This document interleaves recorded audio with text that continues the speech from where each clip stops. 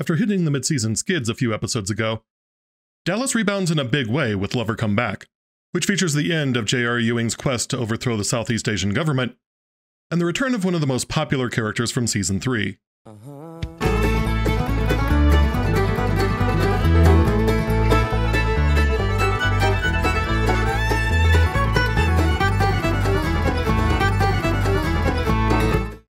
We pick things up where we left off last episode with Sue Ellen looking like she's seen a ghost.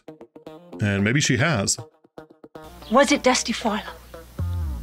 I appreciate that logically the writers couldn't have her avoid the question very long, but it does make the reveal later in the episode anticlimactic. And of course this also complicates Sue Ellen's burgeoning affair with Clint Ogden. Speaking of affairs, JR has his own affair. A foreign affair. JR's Southeast Asia fixer, Hank Johnson, calls to let JR know that the woodchuck has struck gold and will be dropping the pigeons off at the swimming pool at dawn. Actually, he just straight out says that the country is going to be overthrown. JR is so confident that he puts into motion Operation In Your Face, Jordan Lee. Speaking of faces and things that are in them, Cliff Barnes is feeling sorry for himself. And we finally get a Cliff and Pamela scene after what feels like forever. Cliff thinks that Bobby taking the Senate seat is just another in an itemized list of 30 years of disagreements. But Pamela defends Bobby with damning praise, saying that he's actually too self-absorbed to think of Cliff in the first place. Cliff just wants to wallow in self-pity though, so he kicks Pamela out. Speaking of wallowing in self-pity, it sounds like Jordan Lee has gotten out of the oil business and into the salty bitch business. I imagine people don't know JR. Think you and all is good company to do business with. The cartel is willing to hear JR out, but I would be remiss in not mentioning the exchange between Marilee Stone and JR, in which JR gives a Homer Simpson-like retort. You caused poor Seth to kill himself. I didn't ask you all here to nitpick about the past. Look, we could go back and forth all day about who drove whose husband to suicide, but JR really brought them there to show off his latest magic trick.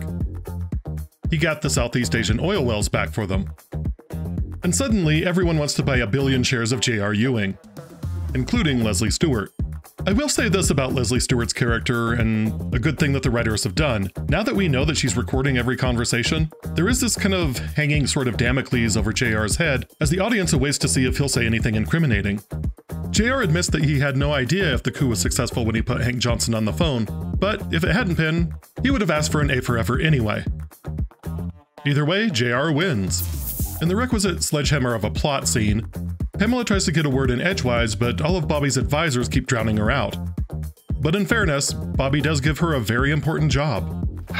Honey, you know where everything is. Would you go out and brew up a couple pots? We got a lot of stuff to talk about. And with that out of the way, they can talk about the Equal Rights Amendment. In the episode's most shocking scene, Sue Ellen does burst into the mansion she followed the guy to, only to find a wheelchair-bound but very much still alive Dusty Farlow. Dusty explains that he miraculously survived the plane crash, but it left him paralyzed. It was actually one of the Farlow ranch hands who died in the plane crash, and he was misidentified as Dusty Farlow. And Dusty has just been rolling around Denton ever since, laying low. Dusty tells her that he'll be confined to the wheelchair for the rest of his life, and Sue Ellen, in a tour de force performance by Linda Gray, tells him she doesn't care, she just loves him. This is one of my favorite moments of the season because Sue Ellen doesn't get a whole lot of happiness, especially in those first few years. But when she does, Dusty Farlow is usually the reason. And it has been a really bad year for Sue Ellen. Over at the Coopers, the jig is up. Mitch fires the housekeeper that Lucy had hired, thus denying an old lady on a fixed income some extra scratch. Well, I hope he's happy, him and his pride. A working class hero is something to be, Mitch. Over at the Cattlemen's Club, Punk Anderson is getting nervous about the momentum the DOA is building. Ray volunteers to smooth things over with Donna Culver to try to get him to shut up. Back at Ewing headquarters, Pamela is, of course, contributing as best she can, and JR appears, I still think in a puff of smoke, to point out how great they look side by side. He's so catty. Anyway, the gist is that Bobby is way ahead and it looks like he's going to be the next senator. Pamela is upset that no one is taking her seriously, even though she's left alone with Bobby and could easily just tell him what's on her mind, but she opts not to do that and instead glares at the back of his head. Of course, Bobby is clueless, so he has no idea that she's upset. This is just classic Pamby. At the Cooper hut, Mitch accuses Lucy of betrayal in hiring a housekeeper, which is a little bit melodramatic, Mitch.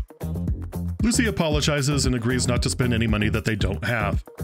So we have a character coming back from the dead, a Southeast Asian coup, and Mitch is upset that someone else is vacuuming his apartment. Working class hero is something to be. This is what qualifies for drama in the Cooper household. No wonder these two had to be written off the show. At Ewing Oil, JR makes plans with Mary Lee Stone, but then gets a better offer from Leslie Stewart. We find out that Dusty was the one who secretly bonded Sue Ellen out of jail when she was arrested for shooting JR, solving a mystery nearly 15 episodes old. Dusty admits to hiring someone to follow Sue Ellen just to see how she was. Okay, it's not as creepy when he does it. They both admit to still loving each other, and the thing that I wish for every single human being on the planet is that someone will look at them the way that Linda Gray looks at Jared Martin. At Leslie Stewart's, you can see Leslie just baiting JR to say the words, but he won't take the bait. You were smart enough to overthrow a foreign government. Oh, now, Leslie, I told you before, I can't take credit for that. She also says that they should just tear up her contract because JR doesn't really need her anymore. JR disagrees, saying that he really likes what she's done with the place. She tells him that if they're going to work together, he needs to trust her completely and not keep her in the dark on all of his shady dealings. JR implies that they're going to have to be a lot more intimate before he can trust her that way. Donna Culver was under the impression that romance was being rekindled with Ray, but he just invited her out to talk about Takapa. Donna rightly says that he's just a cowboy, and what does he know about developing anyway? I feel like this is a moment that Ray internalized and repeats over the next 7 seasons. Way to go, Donna. It's also clear that Ray wanted some sexy time reconciliation. And honestly, can you blame him? At breakfast, Lucy asks Pam to get her a job. She doesn't know how to do much of anything, but she knows that Pam is in good with Alex Ward, and Alex Ward is starting a new magazine. So maybe Lucy can be a model. She knows how to be pretty. So that's one way out around Mitch's admonition not to spend money they don't have. Just make more money. Over at Ray's place, he laments not spending more time with Donna. But he's going to rectify that by marrying her. Well, that was quick. Donna was Team Cliff just a few episodes ago.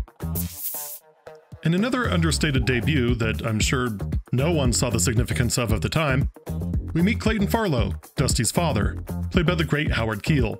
Sue Ellen says she doesn't care about the wheelchair, but Clayton says the big thing that Dusty can't get over is that he's impotent. The doctors say he may never bone again. Ray tells Jock that he forgot all about Takapa, but he did get engaged. Jock seems really happy because Donna's quite the catch. At the store, Pam arranges for Lucy to audition for Alex Ward. Cliff suddenly has a new reason for life, proving that JR was somehow responsible for the Southeast Asian Revolution. Dusty finally arrives back home, but his appointment did not go well. Dusty sends her away, despite Sue Ellen openly saying that she doesn't care about that. She just wants to spend her life with a man who loves her. It's the thing that she's been craving her entire adult life. I just thought I needed a little something to change my image. That's not you. Jill, we don't make love anymore. I thought you loved me. I do. I do, in my own way. My entire life up until this point has been a mockery. Dusty is still hung up on sex, though, feeling like less than a man. I'm incapable of making love. If I needed any confirmation of that, I just got it today at the doctor. You know, you can work around that. For example, what does your dentist say about sexual activity? Eat it, that's all you eat it. Eat as much of it as you can, and you keep eating it. Oh, I'm sorry, Batman doesn't do that. Sue Ellen begs him to reconsider, but Dusty just isn't there yet. Over at South Fork, Donna and Ray announce their engagement, and everyone is happy except for Miss Ellie and JR, because Jock went behind their back and cut Ray in as an equal partner in their trust fund. After all, he's just as much Jock's son as JR, Bobby, or the other one. And we're out. We'll have a lot more to say in the future about the return of Dusty Farlow, the debut of Clayton Farlow, Donna and Ray's reconciliation, and JR's cat and mouse games with Leslie Stewart. Just know that all 4 of these things give the season a much-needed shot in the arm. The days of Alex Ward and Clint Ogden are nearly over, and while I wasn't really a fan of either man's relationship with their respective partners, the Dallas writers are about to leverage them to spin the characters into new directions. Sue Ellen, for example, is about to learn who she is and who she wants to be. And that's going to be really important for season 5. And Lucy's about to find something interesting to do besides get her MRS degree. In the long run, that's not good for her, but it is at least interesting. And although it doesn't look like it, JR is actually painting himself into a corner here. We'll see how that corner collapses and how he gets his way out of it. But for now, let's just celebrate Dusty's return.